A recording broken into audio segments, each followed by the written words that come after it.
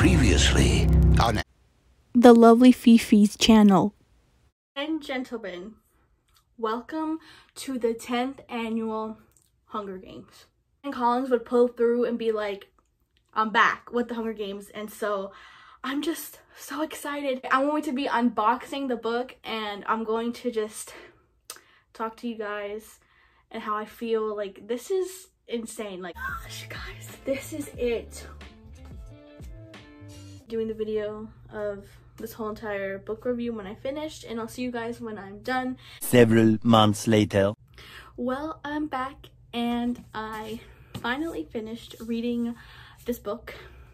I have a lot of things to talk about and a lot of thoughts and opinions that I would like to share, but oh my gosh, this book, it's something. So, whoa, let's just get right into the book.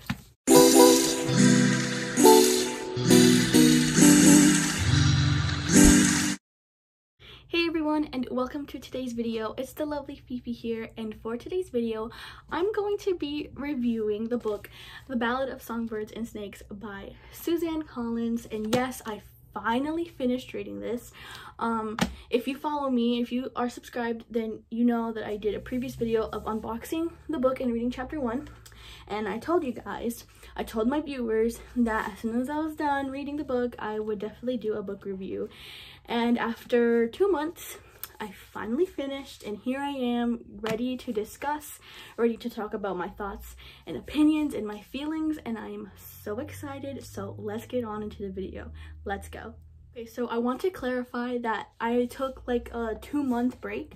So I got this in May, it's currently July, so I took a 2-month basically break because the whole month of June I just wanted to, you know, relax because I graduated, it was my birthday, and I just want to take a pause. So I took a 2-month pause, but then I'm like, you know what, let me finish it, because what kind of a reader am I? So yeah, it's July now, so I finished it. So I'm kind of sad that I finished it, but at the same time I'm kind of glad I finished it because now I can just get this book out of the way.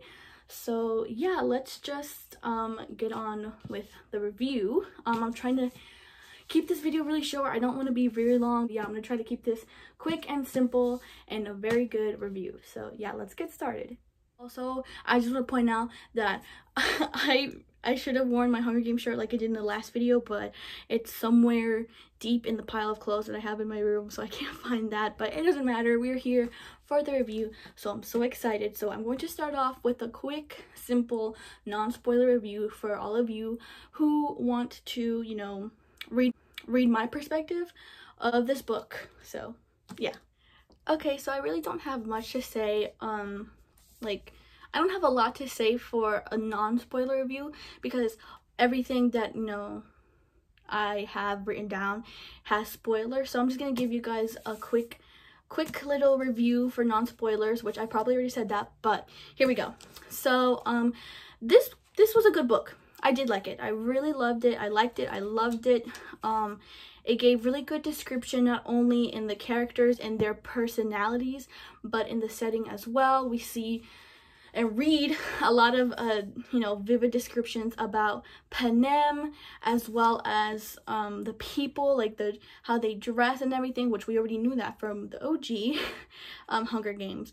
But here it's different because this is the 10th annual Hunger Games, so this is supposedly 64 years before the whole OG trilogy of Hunger Games. So President Snow is 18, it's the 10th annual Hunger Games, so you see everything in a different perspective, which I thought it was really good. You see the personas of each character and the dialogue between the characters. Everything that Suzanne wrote, that the character said, really defines who they are as a character. And I really love how Suzanne did write ballads, because hello, she wrote ballads within the story, and the ballads also had some meaning, like some, you know, once you read it, you were like, you like think back and you connect and think about it within the story or within her own background story. So I thought that was really good. You see some connections and some similarities that you see from this book to the OG Hunger Games, as well as some references such as songs and characters that you know and read from this book, the prequel book, to the Hunger Games. And if you see me, guys, I'm pointing at this because my Hunger Games books are literally behind the camera and my Funko Pops are there, so I'm looking at it. I should be looking at the camera, but I'm looking at this. But yeah, so it talks about Snow and his journey.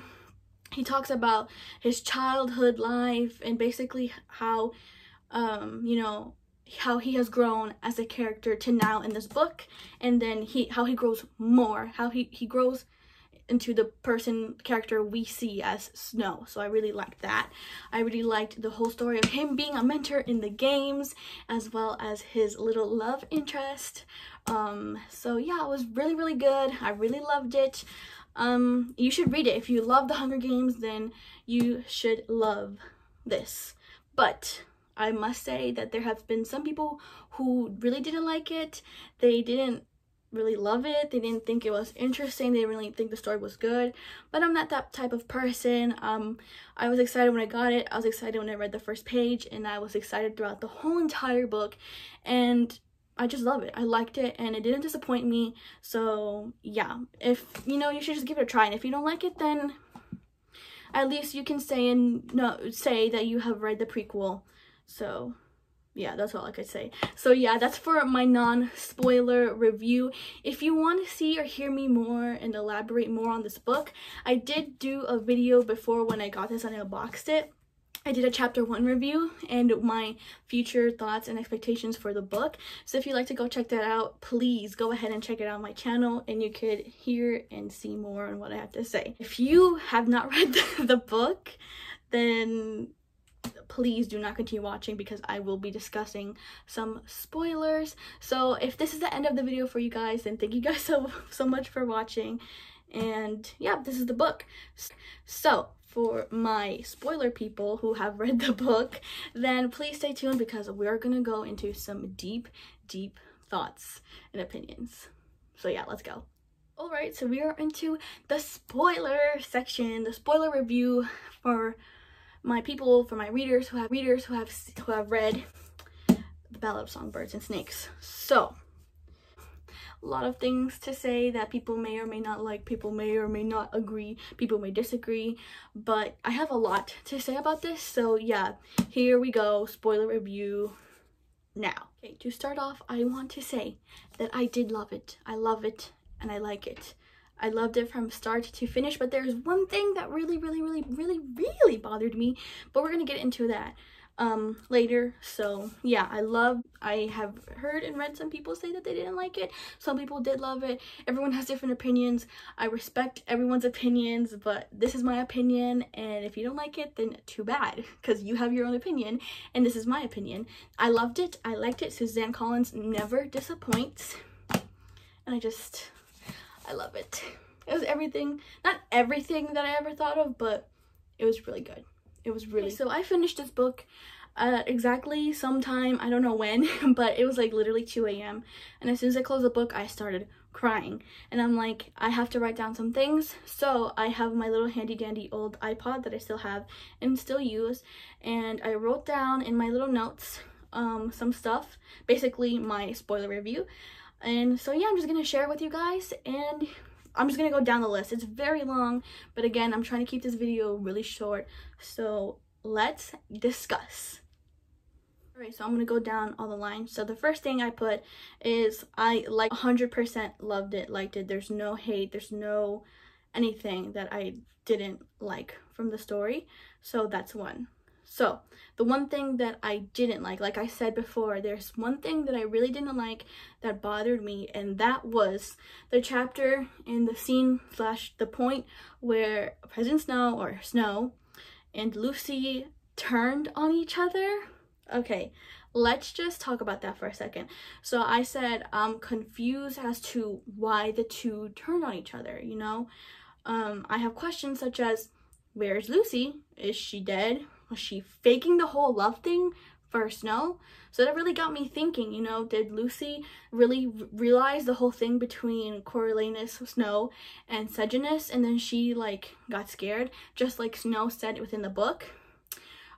So that kind of really made me upset and confused. I don't know why. It's just so sudden, because supposedly they were gonna, you know, run away, and then all of a sudden they're like, psych, and then they both turn on each other. Like, she like released a snake on him and he was pewing everywhere. So I'm like, wait, I thought you guys liked each other.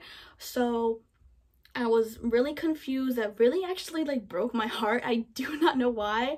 So yeah, there's those questions. The next thing I said is I am very sad that I didn't read any connections between Snow being a family member related to Katniss, or Lucy being connected to Katniss, like being a family member or something. You know, the whole idea I had on this book was I thought either Snow was going to be some sort of relative to Katniss, or Lucy was going to be some sort of relative to Katniss, and we were going to find out. That's what I had, you know, in my mind this whole entire time as I was reading. So I was really, really confused that at the end we didn't get anything. So yeah, let's see. The next thing I put is I liked references that is used in the book. So references such as the Valley Song and the Hanging Tree, as well as Katniss in the book. So those were my favorite things. When Lucy Gray sang the Valley Song and then the Hanging Tree, I was like, that's what made me, you know, think more, oh my god, you know, Lucy and Snow are gonna probably get married, have a child, and then some of that might be, you know, connected to Katniss, because Katniss was referred to in the book, the song too. How else does Katniss know the song? So I thought, oh my god, it has to do something with Katniss and Snow and everything. But no. But I did love the references and of the songs and in Katniss, so points for that. I did like the whole Mockingjay, Jabberjay, Mockingbird thing about the Mockingbirds and the Jabberjays reproducing to create the Mockingjays. Thought that was really good. I really liked that. I was like, ooh! So yeah, the whole thing between Snow not liking the Mockingjays. That's all I gotta say. That's all I gotta say. So, we're going down more. I didn't have any sympathy for Snow. Yes, okay, so I did not have sympathies for Snow. The whole entire time I didn't grow fond of Snow. Like, as a character, I didn't really like him or have sympathy for him. I kept in mind, you know, this 18-year-old Snow becomes the Snow we know in the Hunger Games, so I really didn't have, you know, much connection or like emotional, like, I love this character. No.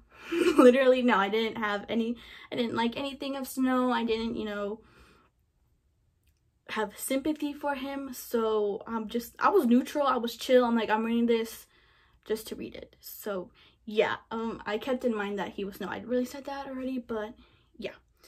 I didn't have a favorite character. That is true. While I was reading the book, I didn't really have a character where I was like, oh my god, I love this character. So I'm pretty neutral with the characters in the book. I really thought I would have had a favorite character, but not really. I just like the characters, but I don't really have a favorite character. So the characters were okay. I put again, the sad part was the whole Lucy and Snow turning on each other thing, that scene when they were out and they were escaping, and then all of a sudden Snow was like, I can't do this anymore. What if I go back to District 12? So the thing I found it interesting was basically they both turned on each other, but it was irony because Snow was like, I'm gonna head out. What if I go back to District 12? And I'm like, but homeboy, I thought you wanted to run away with Lucy. And then Lucy, well, I don't really know what happened to Lucy, but all of a sudden I guess she's like, I'm gonna head out as well. So I'm just like, I'm sad about the whole thing, but confused. The next thing I wrote down was I was confused at the end with the morphing. That's something that I want to talk about. I read it as Snow taking the morphing at the very end of the book, but then I went back and I reread it and I thought Snow got morphing and put it into Dean Highbottom. Like, he gave it to Dean Highbottom. I don't know, the whole morphing thing got me confused. So if you have read the book, please give me some clarification. I think President Snow gave morphing to Dean Highbottom.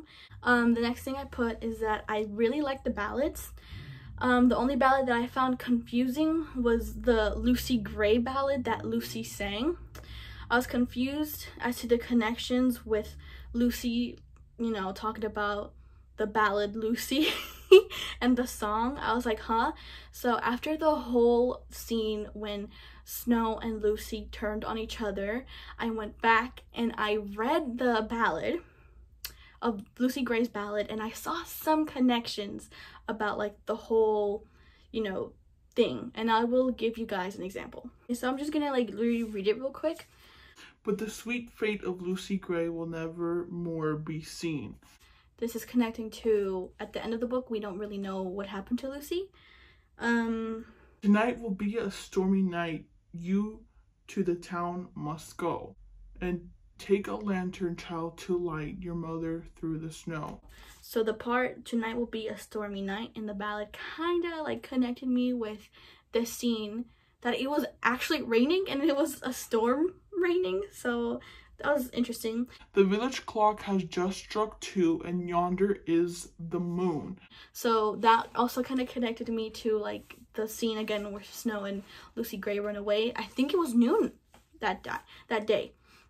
The time was noon, so I really thought that was interesting. As carefree as a mountain doe, a fresh new path she broke.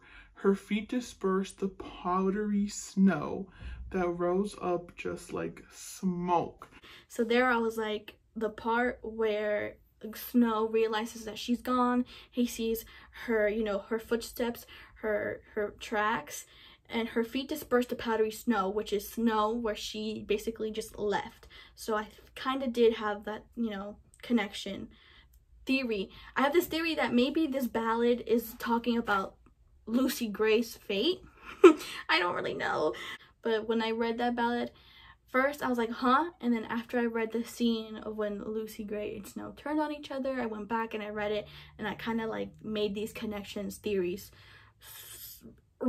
inference, you know, about this. So yeah, that's all I gotta say about that. I did see a few things coming within the book. So as I was reading, I predicted, you know, for example, the part when Sejanus went into the arena, I kind of guessed that. I kind of knew that was going to come. And I also kind of knew that Snow was going to have to go in there and drag him out. So that was like a predictable thing. There were a few more other things that was, you know, predictable that I saw coming, but, you know, whatever. Really don't care. But although I have to say, although I did see it coming, there was some things that I also did not see coming. For example, Snow killing Bobbin in the arena. So I'm like, wow, that's interesting, a twist. Even though I did see it coming, the element of surprise, Suzanne was like, haha, even though you saw it coming, I added a little bit more spice to the reading thing. Anyways, the next thing I wrote is, I understand how Snow shaped slash contributed the games, you know, his ideas and concepts of the games. It makes more sense because everything that Snow proposed or thought or said about the games is what we see in the Hunger Games, you know what I mean? The trilogy, the OG trilogy.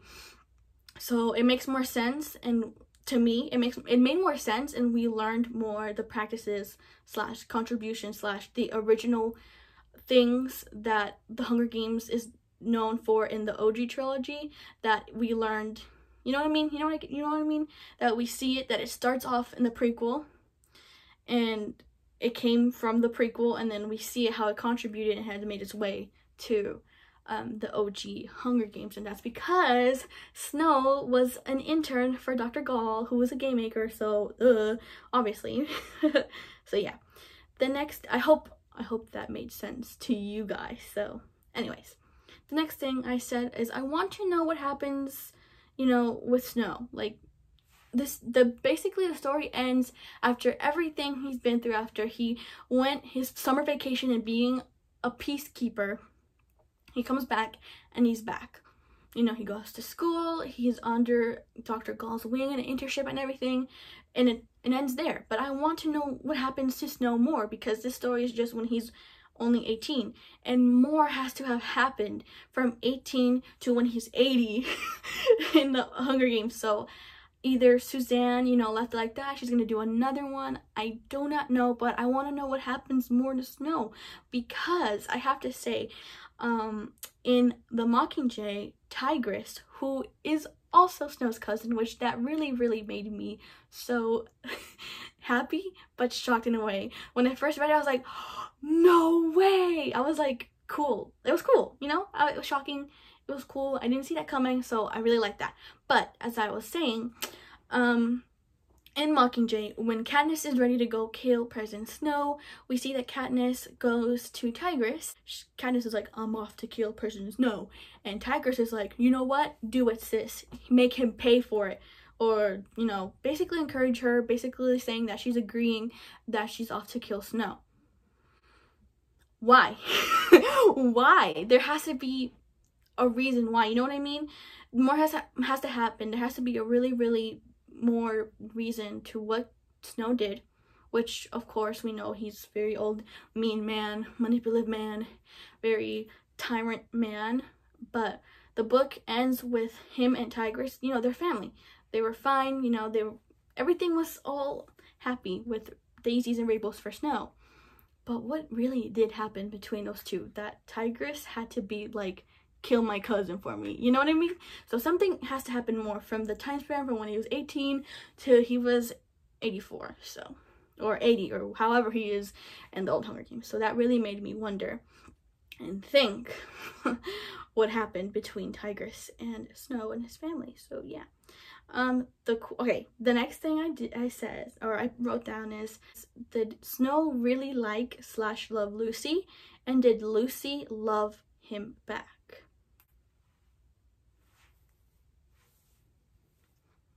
Did they really like each other? Did they really? Because I don't know. The whole thing about like Snow liking Lucy, you know, showing, you know, intentions with the whole, you know, hugs and, you know, the whole relationship, to at the end coming to the end and, you know, finding out that at the end they just turn on each other. Like, makes me confused. Like, I don't know. I'm just gonna say yes, but I don't know. Yes and no. That's all I'm gonna say yes, but then up to a point where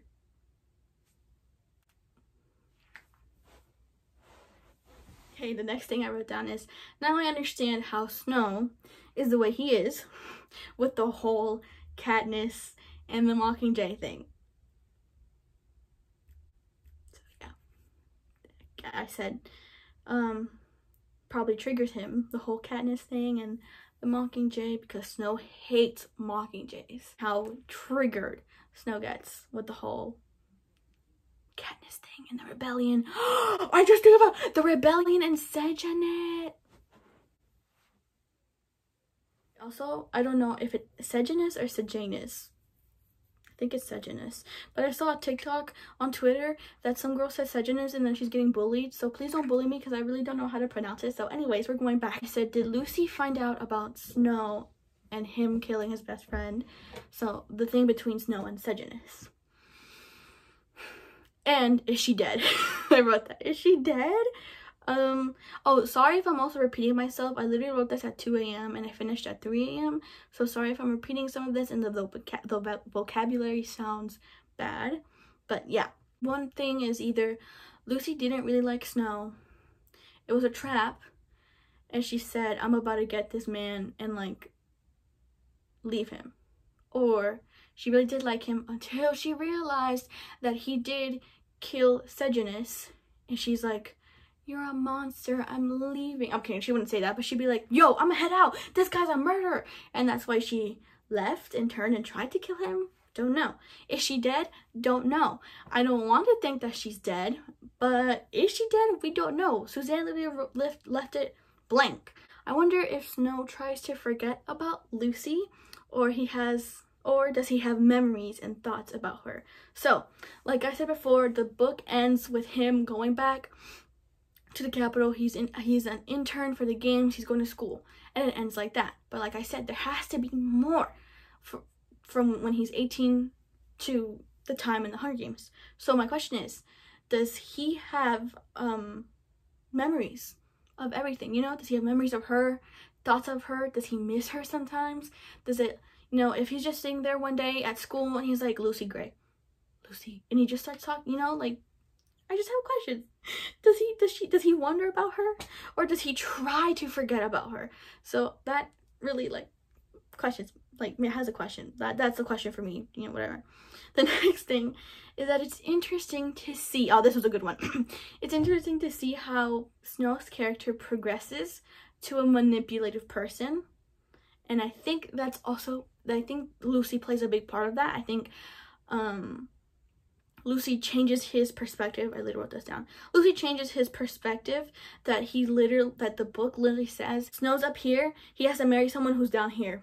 Because if she's up here, he has to be the most powerful, manipulative person that he is. So it's really interesting to see how Snow's character develops into the Snow we see in the OG. Because, you know, I think there were some parts where Snow, you know, was making, like, Snow realized what Cedric was talking about.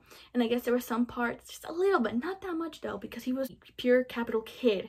But there are some things where he's like, is Cedric right?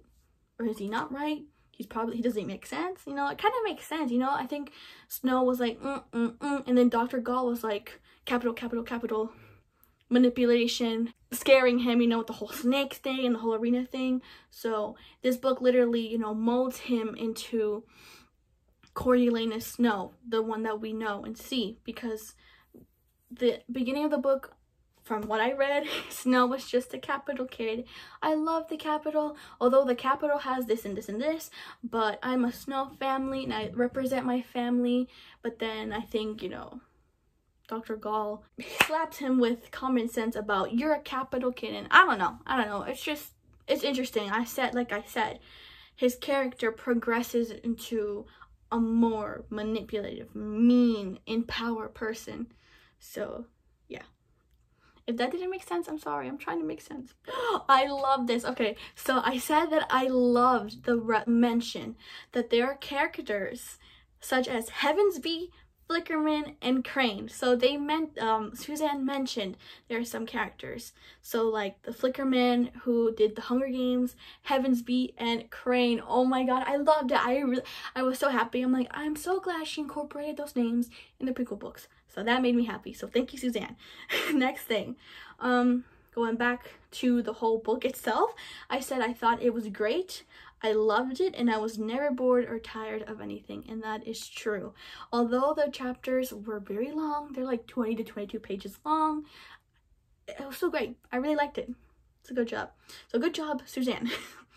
And again, I mentioned never liked or sympathized Snow up until the whole Lucy and Snow showdown. Yeah, okay, so I did feel sorry for Snow, but just for that 1 second, because I'm like, the girl he supposedly loves just left her like that, you know. I'm like, what? And then supposedly Lucy, who loved him back, left like that. So that really kind of made me sad a little bit and confused. But that's the only thing that I really did have sympathy. After that, when supposedly we found out that like he was sent to become a peacekeeper, I'm like, we back into not liking Snow again. So yeah, that's the only thing that I have to say. The next thing I said is, I think my heart hurts. It's true, my heart and head really did hurt after I finished the book.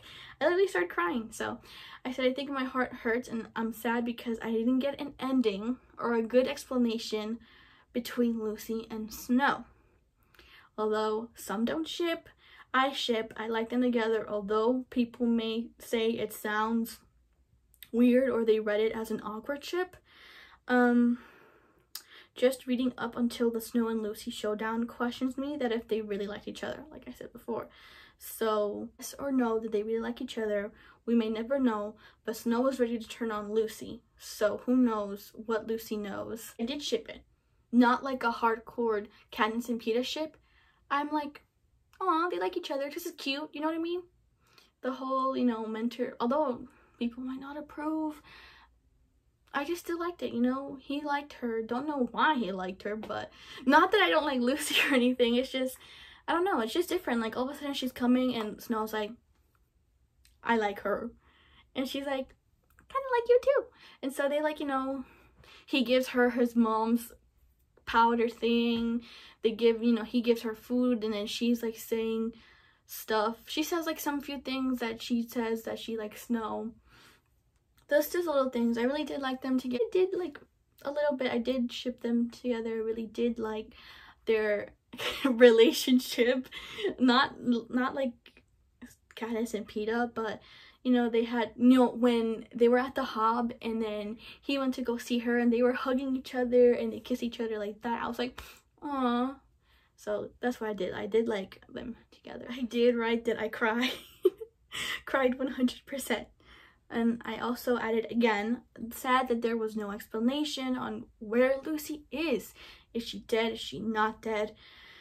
And there was no explanation on Lucy being a relative or related to Katniss. So I have more to say about that later. So I said even though there wasn't a connection with Lucy and Katniss or Katniss and Snow, I think Suzanne did it on purpose.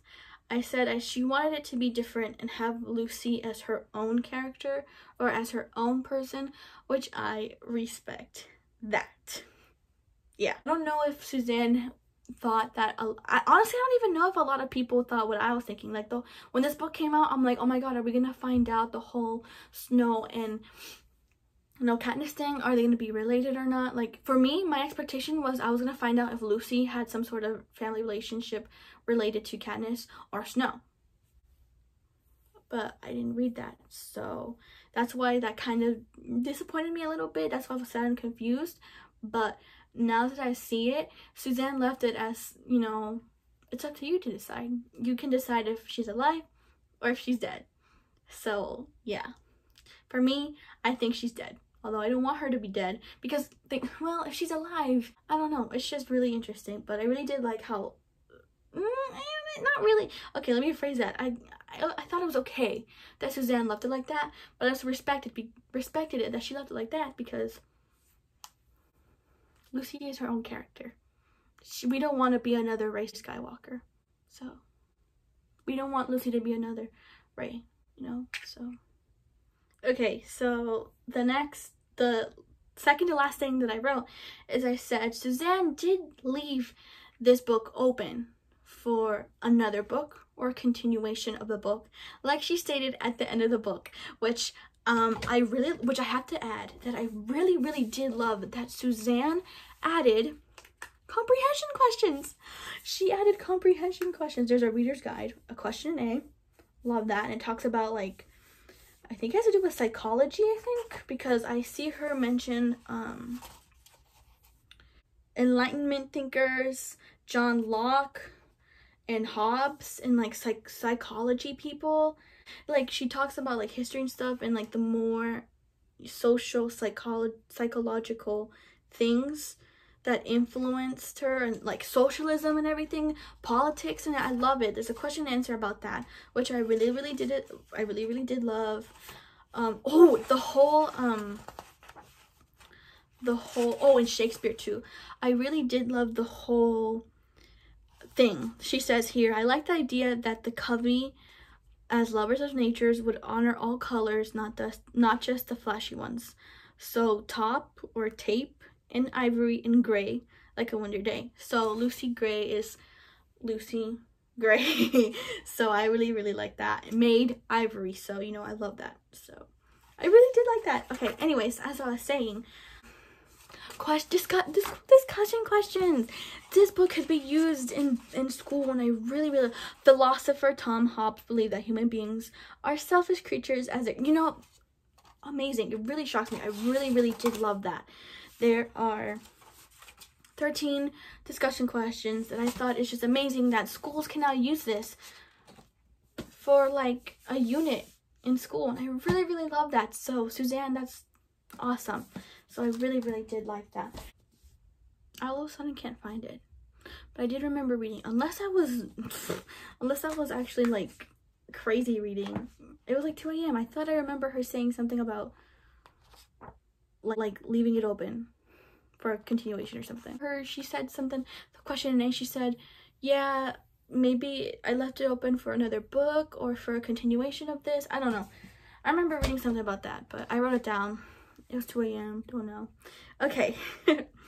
So the very, very last thing. After I finished writing my thoughts and opinions, this whole Katniss and Snow and Lucy thing, the whole thing, so made me wonder, like, there has to be something, because how does Katniss know the Hanging Tree song and Deep in the Meadow? Because Lucy wrote that. There has to be some sort of connection. So I started Googling and I started my research, and I stumbled across a fan theory, which I have never read or seen before, that really, really caught my attention, and that really, like, changed, I guess, my perspective on everything, that made me happy, that made me realize that although I didn't get what I wanted in this book, this fan theory kind of, you know, makes it up for it. So yeah, so I wrote down, I saw a fan theory of Maid Ivory, which is Lucy's cousin, being Katniss's grandma. I said, although it's not what I would have wanted, it's at least something. So although I didn't want Maid Ivory to be Katniss's grandma, but at least it's something. It's something, and I'm happy with it.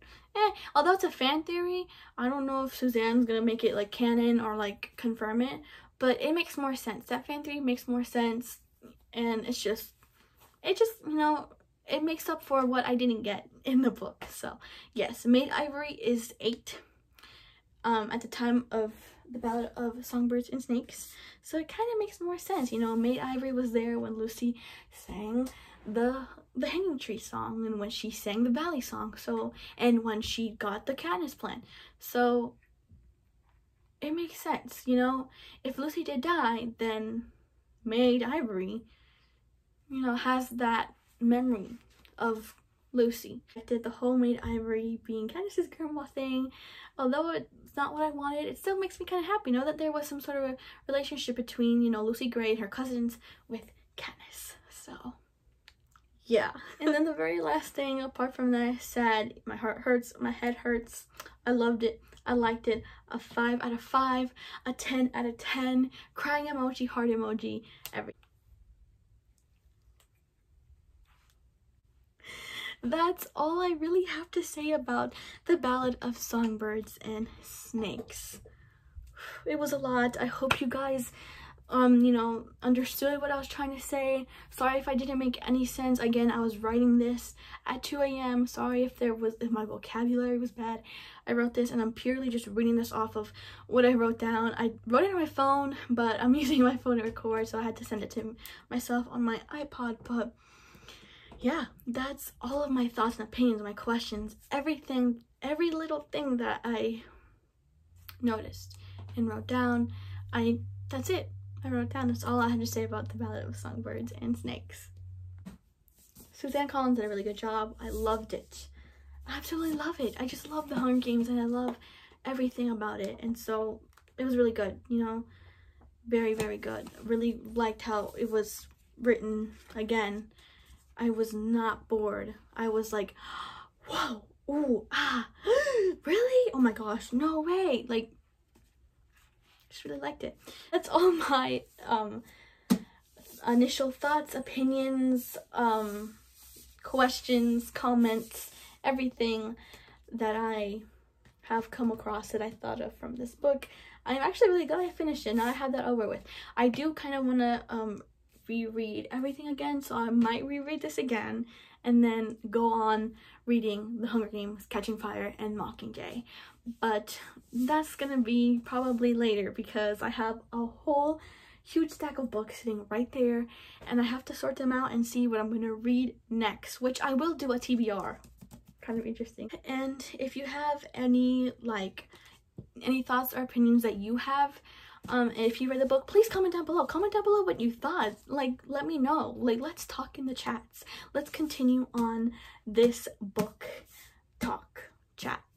Anyways, thank you guys so much for watching, and if you want to see more book reviews or any book related videos, please comment down below. I really do love making book videos because I love books and I'm a bookworm. So yeah, please hit the big thumbs, not the big, hit the thumbs up button if you like this video. If you haven't read it, if you haven't read it, then how are you watching it to this point? Anyways, whatever. Just comment down below what you think. So yeah, this was not a very, you know when you buy something and you're like, why did I buy this? No, I bought this and I'm like, I'm so glad I bought this. Well, either way, it's Suzanne Collins in the Hunger Games, so yeah. Anyways, thank you guys so much for watching, and until next time, bye. Oh, wait, I almost forgot. Oh my god. I can't wait for the movie. I want to see it. I'm so excited. I can't wait to actually see this come to the screen. Also, The Hanging Tree. Whenever I hear it, read it, or sing it, it's just so different for me. Like everything changes. The perspective, the thought, the meaning, everything. I see it such in a different point of view and perspective that's just so like, my heart is like, oh my god, like it's so emotional. So yeah, that's all I have to say. I'm done. So thank you guys so much for watching, and until next time, bye. Also, my LED lights, we love them. I love them. Okay, bye. Also, can we just acknowledge the fact that I have my Mockingjay, Katniss Mockingjay Funko Pop on the Ballad of Songbirds and Snakes? Like, the irony, I love that.